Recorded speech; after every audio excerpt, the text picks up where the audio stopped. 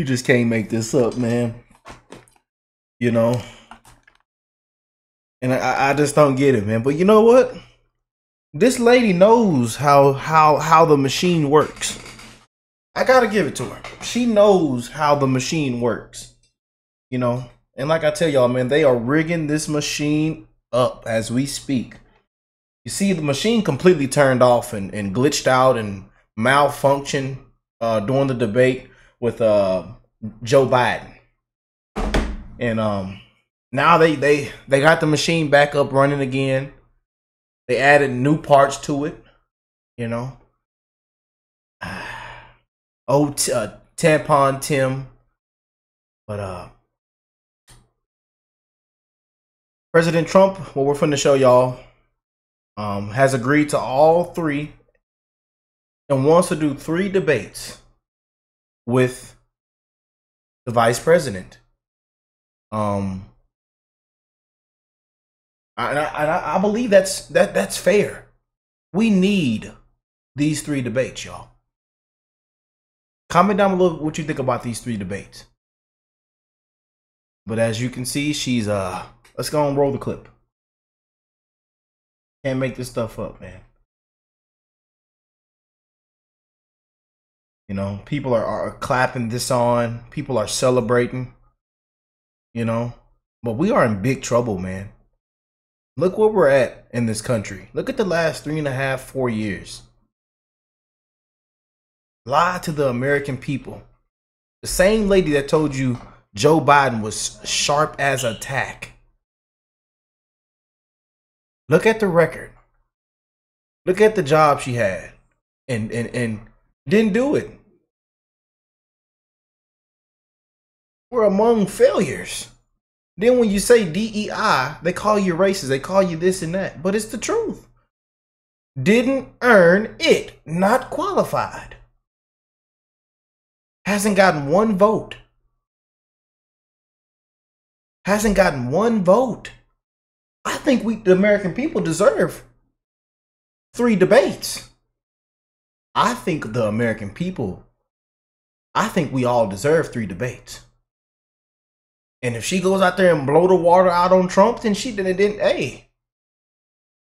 And I think it is what it is. But she knows how this machine is planned out to be. You know. Madam Vice President, Donald Trump agreed to 3 debates. Will you be participating in all 3? I've always been on record. I am looking forward to debating Donald Trump, and we have a date of September 10th. I hear he is finally committed to it. I'm looking forward. What about the other 2? Let's make sure we get this photo of everyone. Look right here, right. What about the other 2? Madam Vice President, Donald Trump agreed to 3 debates. Will you be participating in all 3? I've always been on record. I am looking forward to debating Donald Trump, and we have a date of September 10th. I hear he is finally committed to it. I'm looking forward. What about the other? What do y'all think of that, man? Well, let's jump in. Like I say, man, it's all gonna come down to common sense, man. Facts over emotions. But as you can see, the times that we're living in, common sense is far, far gone. And you know, there are people that knows what's right. There are people that know what's going on, but they're still in their feelings. They're still going off their emotions. Common sense, man, is what it's going to have to come down to. But again, you see tons of people waking up, tons of never Trumpers, tons of Democrats that are on the Trump train. We are in big trouble, man. And I'm going to just keep it real. And I'm going to continue to keep it real even after this election.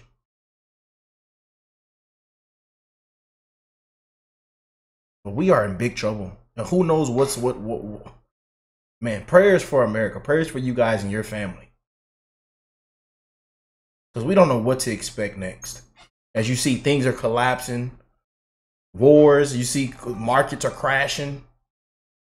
It's getting serious, man. We are in big trouble. And Trump, he knows that. But we've allowed the media to build a candidate Here, Just a statement before I talk about debates. I think that our country is right now in the most dangerous position it's ever been in from an economic standpoint, from a safety standpoint. Both gangs on the street and, frankly, gangs outside of our country in the form of other countries that are, frankly, very powerful. They're very powerful countries, and we don't know what we're doing. We have leadership that has no clue how to handle them or how to handle any other situation. We have a lot of bad things coming up. You could end up in a depression of the 1929 variety, which would be a devastating thing. Took many years, took decades to recover from it. And we're very close to that, and we're very close to a world war. In my opinion, we're very close to a world war. We have people that don't know how to handle it. They're not respected. All over the world, they're laughed at. And we can't have that. Most dangerous period of time I've ever seen for our country. With that being said, we have somebody that hasn't received one vote for president, and she's running, and that's fine with me. But we were given Joe Biden, and now we're given somebody else. And I think, frankly, I'd rather be running against the somebody else. But that was their choice. They decided to do that because Kamala's record is horrible. She's a radical left person at a level that nobody's seen.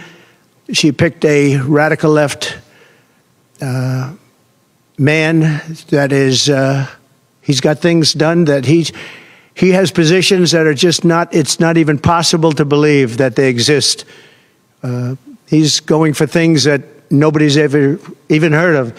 Heavy into the transgender world, heavy into lots of different worlds, having to do with safety. He doesn't want to have borders. He doesn't want to have walls. He doesn't want to have any form of safety for our country.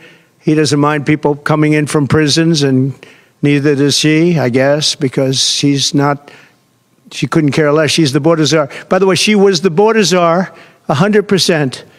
And all of a sudden, for the last few weeks, she's not the border czar anymore, like nobody ever said it. And I just hope that the media becomes more diligent, more honest, frankly, because if they're not going to be honest, it's going to be much tougher to bring our country back.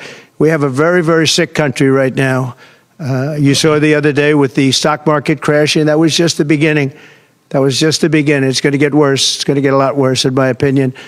And fortunately, we've had some very good polls over the last fairly short period of time. Rasmussen came out today. We're substantially leading, and others came out today that we're leading, and in some cases substantially. I guess MSNBC came out, or CNBC came out also with a poll that was, has us leading, and leading fairly big in swing states. In some polls, I'm leading very big in swing states because they want safety. People want safety. They want security. They want respect all around the world for our country.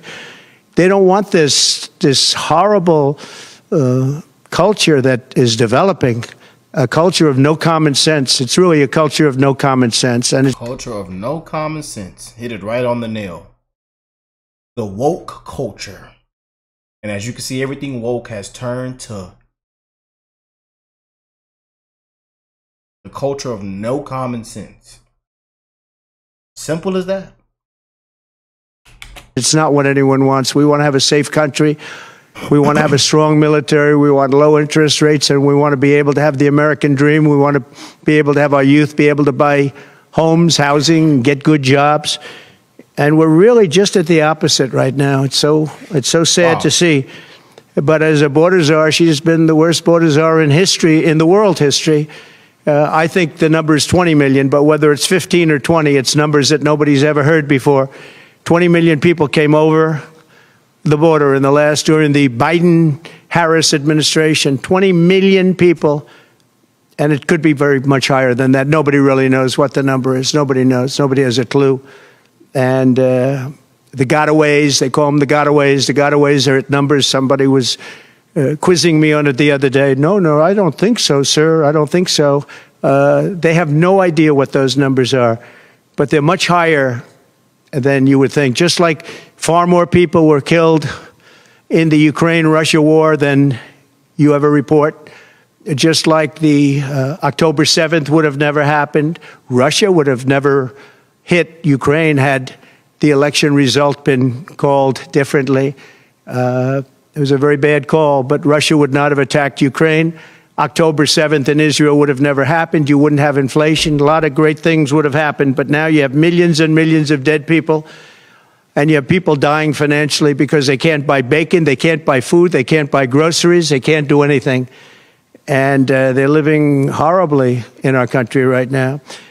With all of that being said, I think it's very important to have debates, and we've agreed with Fox on a date of September 4th. We've agreed with NBC, fairly full agreement, subject to them, on September 10th. And we've agreed with ABC on September 25th. So we have those 3 dates, and those networks, they're very anxiously awaiting that date and those dates.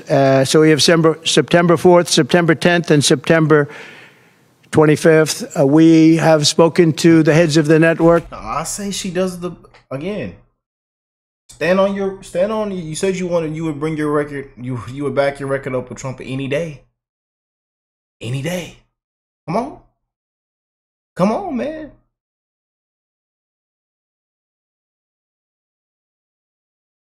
You know? Come on. Give me a reason to believe. Give me a reason to take off this hat. Give me a reason to take off this hat.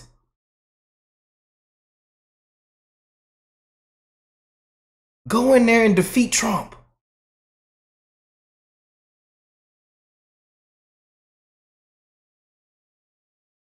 Because that's what we all want to see, man. Back that record up. Tell the American people what you gonna do, what you gonna set in place to fix what's going on right now. The economy. The wars. Just come on, man. Give me a reason to take off this hat. Y'all know I ain't taking the hat off, but come on, man. Millions of people are dying, struggling, declining right now. Especially under the Biden-Harris administration. You haven't gotten one vote yet. Not one. So I say, do the 3 debates. Even the people on your side, even the Democrats, even on the left, they're saying, let's do the three debates to Kamala. Even your side is saying, let's do the 3 debates.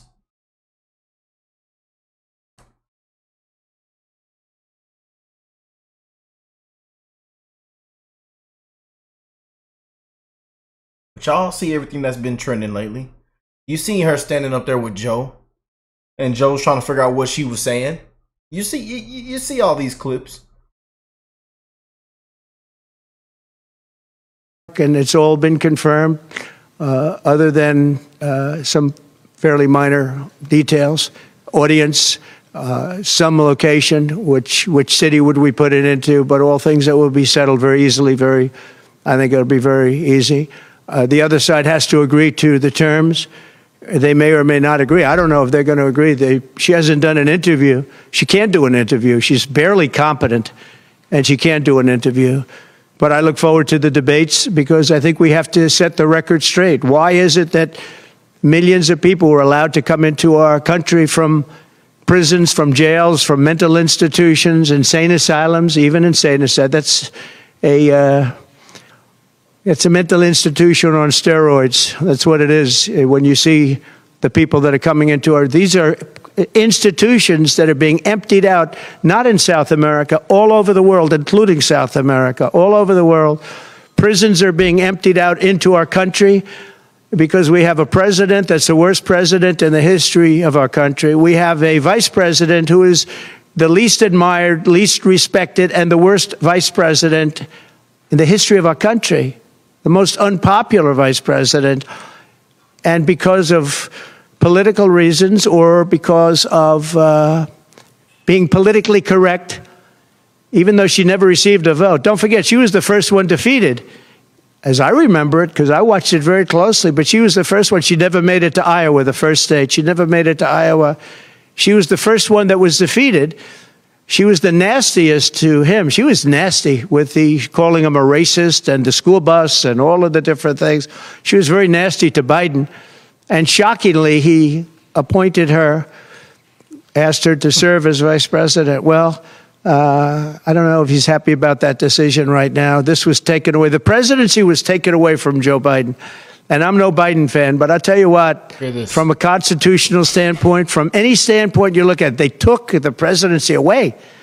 And people were saying he lost after the debate. He couldn't win. Well, I don't know that that's true necessarily. But whether he could win or he couldn't win, he had the right to run. And they took it away. They said they're going to use the 25th Amendment. They're going to hit you hard. Either we can do it the nice. I know exactly, because I know a lot of people on the other side, believe it or not. And they said, we'll do it the nice way or we'll do it the hard way. And he said, all right. So that, I mean, they've really taken, what they've done is pretty incredible. I know y'all laughed when he said that. When he, all right. Because that kind of sounds like Biden. All right, I'll step down. Poor fella, and I know it hurt him, like, because you know his ego to beat Trump, man, that ego. But that machine broke down, and they said we can do this the easy way or the hard way, but we're gonna get this machine back up and running. We are not against the candidate; we are against the machine. And now I'm running against somebody else, and we're leading. We're leading. So I'm not complaining. I'm saying for a country with a constitution that we cherish. We cherish this constitution. To have done it this way is pretty severe, pretty horrible.